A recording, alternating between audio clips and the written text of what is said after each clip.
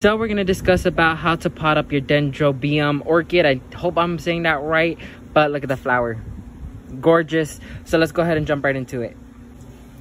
So I filled it up. I'm not gonna fill it all the way up completely. So then I'm gonna go ahead and grab my orchid, take it out of its pot right here.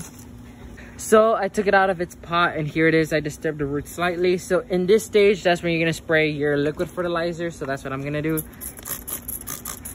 So now we're gonna pot it up. Now you're just gonna top dress it.